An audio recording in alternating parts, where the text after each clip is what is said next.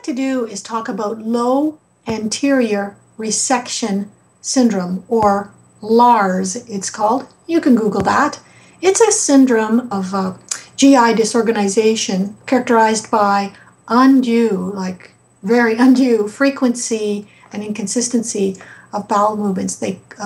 Clustering of bowel movements, so needing to go many times, not needing to go many times, and it can be quite disorganized and quite painful and disabling even for people who have undergone an ostomy reversal. Because remember, too, you're excreting past radiated tissue, so it's also quite painful, as well as unduly compromising as far as your day-to-day function.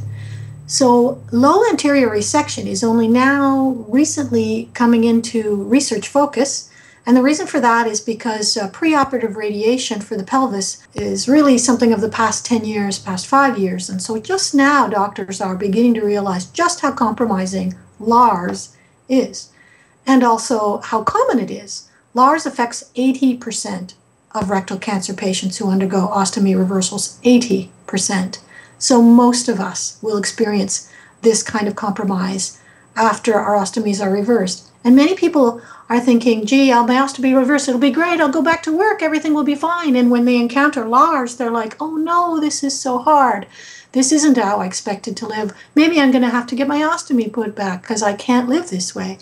But the news for you is that your brain will figure it out. It will figure it out. There'll be communication eventually between your nerves as they regrow, your receptors, and your brain. And eventually your brain will figure out how to use your new internal architecture the way it is.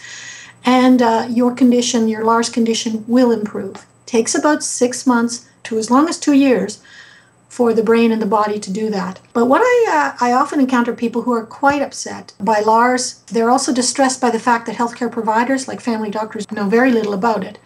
So to learn more about it, I encourage you to go to the MD Anderson website. They have a great handout on how to cope.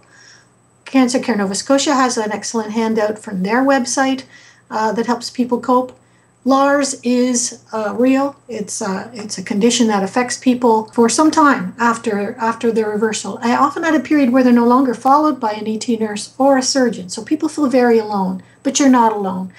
LARS is increasingly understood, and increasingly there's information to help you cope.